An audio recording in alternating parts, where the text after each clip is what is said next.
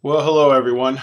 I needed to make a video or two, video lecture on our material for this chapter on buying and disposing. It covers a lot of things. I'm only going to hold you to a handful of concepts out of this chapter, but I think you'll find it intriguing to say the least. So let's go ahead and get started. For the most part, we talk about from this chapter like I said, buying and disposing. And what we're talking about here is really the following. We as consumers can really be influenced into buying or not buying, okay, based a lot on what is going on around us. These are what we call situational effects, okay? What is happening around us that can influence us into buying something or not buying something. And I want to go through these. There's a handful of these I want to cover. Let me summarize them for you here to start with, and then we'll go through them detail by detail and go from there. Okay? So the first thing that we talk about is what is called the consumption situation. And what this basically refers to is the people that are around us, as well as the location. Are we shopping online? Are we shopping at a store, in a physical locale? Later we'll talk about some of the elements of store theatrics and so on and so forth versus the people that are around us when we buy things. So we'll talk about the situation. That's one thing, one situation that affects our behavior. We also talk about time. And anything dealing with time, temporal factors, how they influence us in terms of making a purchase. If a product is about saving time, is a big factor. We're also going to talk about what are called antecedent states. Another way of putting this is a consumer's frame of mind, okay? And we're going to talk about that in some detail, as well as why we shop, our shopping motives. So let's go ahead and our motivation, our reasons for shopping. So let's go ahead and start going through each of these one at a time. The first one I want to mention here is the situation. Okay. The consumption situation refers to, really includes those people who may be physically with us when we are shopping, when we are considering to make a purchase. All right. This is when we're at stores. We could be at Walmart. We could be at Best Buy. We could be at we could be at the shopping mall, possibly. And even online, studies find that the people around us when we're shopping online via the internet or through our smartphone can have an influence as well. They can actually influence us into buying things. And obviously, they can influence us into not buying things. You hold something up at a store, what do you think? And someone looks at you, I don't like that, okay? And while you do, maybe you decide not to get it then because someone has had that impact upon you. Or you show somebody something on your smartphone and say, I'm thinking of getting this. What do you think? Oh, I wouldn't get that. And so they can influence us into buying things. They can influence us into not buying things. This is a lot of conformity right here. This is conformity. Conformity is matching our behaviors to that of others. They don't demand it of us, but we tend to give into that. All right. Know this. Studies find that the lack of other people with us, can cause us to buy. Because sometimes we buy things because we don't have the influence of others around us. No one's impacting upon us. So there's no pressure to not purchase from others. They're not present at the time. So you turn around and get it. And vice versa, all right? The lack of others may cause you not to buy something because you don't know what people think. You don't know if they're going to like it, so I'm not going to buy it right now. So that's a lot of what I mean by the situation. Who are the people around you? What do they say? How do they act? That has a very powerful influence. It really, truly does. We also speak of what are called temporal factors, and these are very important to us, okay? A lot of products are sold with the idea that if you buy this product, it'll save you time. Very, very important to us, okay? We like things that will save us time, make our lives easier, and that. Cell phones. The idea that we can contact someone immediately, okay, by text, by Snapchat, by Instagram, by phone calls and stuff like that. We don't have to wait till another time, another place. We can do it instantly. Um, Food orders via your smartphone or by the internet. It's funny. The vast majority of millennials make a lot of their purchases by their smartphone. They don't turn around and pick up a phone at home to make the call. They don't even use the phone element on their smartphones to call and place an order. They just turn around and place by phone and stuff like that. And a lot of companies have made that very easy for us to do. That has an impact upon us. All right, we can place orders faster. It saves us time. Microwaves. Microwaves are a way of taking a particular food or a dish, and instead of putting it in the oven, instead of boiling it, instead of waiting for the stove to heat up, you can put it in a microwave and it can be ready in 60 seconds or 90 seconds as opposed to 10 minutes and things of that sort. Even fast customer service can influence us, okay? Companies that turn around and offer us, quick returns, quick responses, fast customer service has an impact. A lot of times you see those pop-up windows, do you have any questions? And you're in a chat room with someone if you choose to go. I mean, many times customers just close those windows, but a lot of times they have questions and they'll turn around and respond. The Domino's tracker is an example of this, okay? It tells you how your product is progressing. You purchase a pizza and, has it been made? Is it en route? Has it made it to your door? I mean, that's the use of technology. They can tell you, basically where you stand on this. Temporal factors are a very important thing, very important to say the least. And one of the reasons they are so important is because we as a people seem to believe that we have less time than ever before. This is what we call time poverty, okay? This is what we call time poverty. The fact of the matter is this isn't necessarily true. A lot of people want to get things as fast as they possibly can, okay? But in reality, they've done surveys where they've asked people, okay, if you can get something faster by ordering it in advance and picking it up through the drive-through, what are you doing with all your extra time? And a lot of people who were surveyed said, well, I don't know, you just have to get it fast. The idea of turning around and going out to a restaurant and waiting to get seated, and that can be anywhere from 5 to 20 minutes or longer. And then getting seated and then waiting to get your water and a menu. And then waiting another 5 or 10 minutes after getting your water or menu, waiting another 10 minutes to give your order.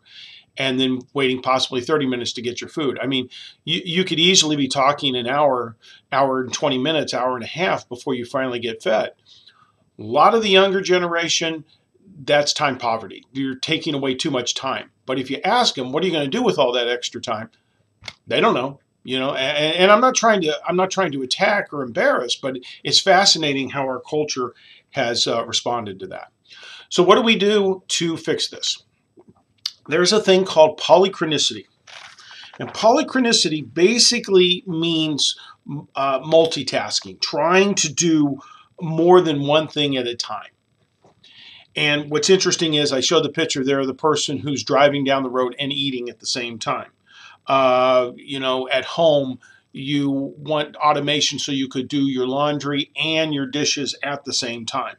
Americans do this frequently. They really, truly do. They do this a lot. This whole premise and this whole idea of multitasking. What's fascinating about multitasking is this.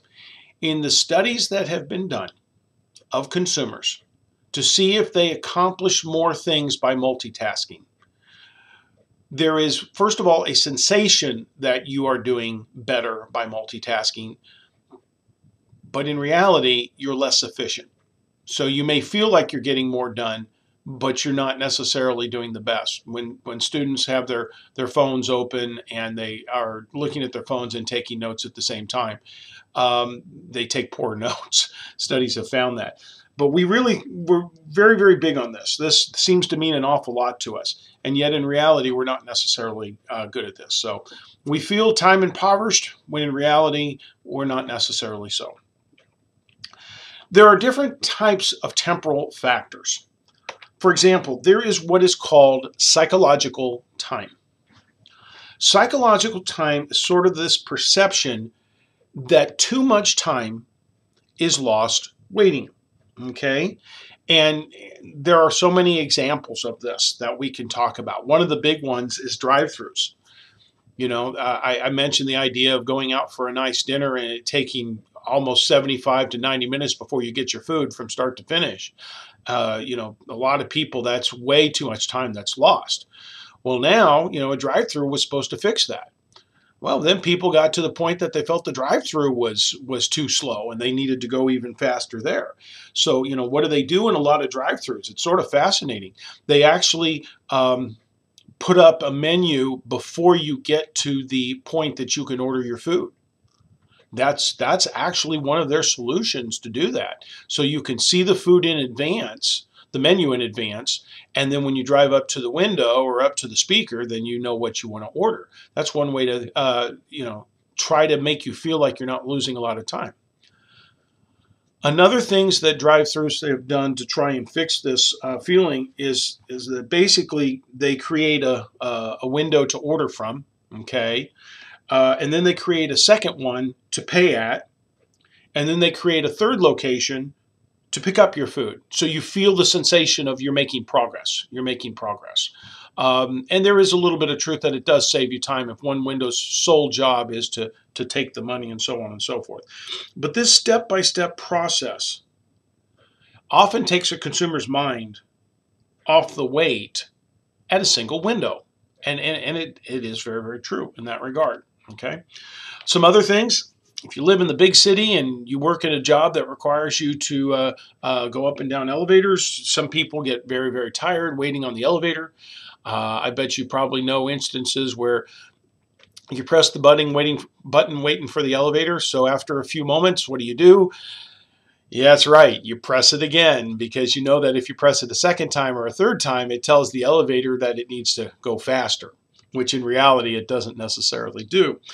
What's interesting about this concept of slow elevators, to get around this loss of time, okay, that you're wasting time waiting for an elevator, you can't make elevators necessarily go any faster, especially in high rises, because my God, if they go up and down any faster, you could physically come off the ground or get pinned to the bottom of the elevator if it's going up too fast or coming down too fast. So what do? They put in mirrors. A lot of elevators near the elevator, excuse me, they put in a mirror. They put in information. They try to take your mind off the fact that you're waiting, okay? And that's something that they have tried to do before. For those of you that may someday do a lot of traveling with your job, some people say they wouldn't want to do that. Some people don't mind. Airport baggage.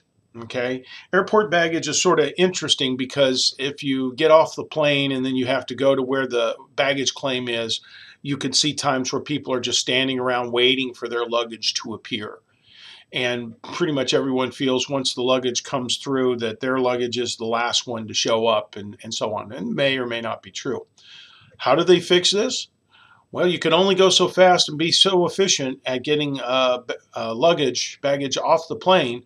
So they actually create situations where you have a long walk to get from the plane to the baggage terminal. This is a way to keep flyers from waiting long periods for the luggage to arrive.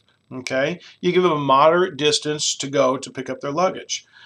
And this actually gives airlines a chance to unload and get it to the carousel and things like that. So these are ways of getting around this concept of psychological time. Then we speak of what are called antecedent states, also known as a consumer's state of mind. A consumer's mood, all right, person's mood or physiological state at the time of purchase can have an impact upon a lot of things. That's what I mean by state of mind. Okay. Your state of mind, your mood, how you feel at that moment can influence what you buy and what you think of a product. Okay. If something's bought or not, and if the product is bought or not. I've seen customers turn around and find themselves in situations where they need to purchase something. They don't like waiting. They feel time impoverished. And so they walk out when in reality they need that product. And maybe they'll rationalize that they don't need it, or they'll go get it somewhere else, and wait longer the next time at the different location. They just don't admit they were over at the other place and got upset. But your state of mind can have an influence on this. For example, I don't know if you've ever heard this before, but go grocery shopping. Never go grocery shopping on an empty stomach. Studies have actually found that people who go shopping for groceries on an empty stomach when they're hungry buy more than when they are full or not hungry. So, I mean, that really has something to say about it. Your state of mind, your mood that you're in, can have a profound influence.